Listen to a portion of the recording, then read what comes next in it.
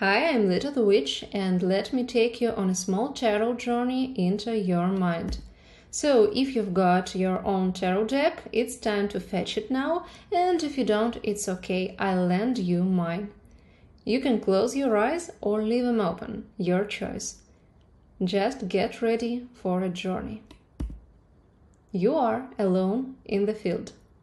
It's midnight, the bright night sky is above you. It shines and talks and whispers to you, but you can't hear it clearly. It is a mystery to you.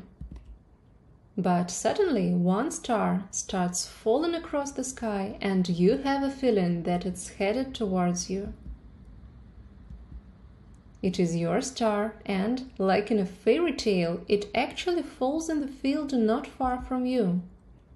What does it look like to you? What is your star?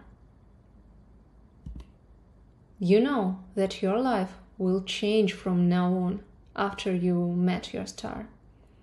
And that is the big question. What change is now heading your way? Now it's time to draw a card, a single card from your deck with this question in mind and interpret it intuitively as you feel it, right? Or, if you don't have your deck on you, just choose one. Choose intuitively, freely. Ready? If you've chosen the first one, your star whispers something about greatness, achievements, control, power. If you've chosen the second one, your card, your star, whispers something about building a legacy, a fortune, creating something meaningful and valuable. And if you've chosen the third card, your star whispers something about healing yourself and others with empathy, love, intuition, and maybe a bit of magic.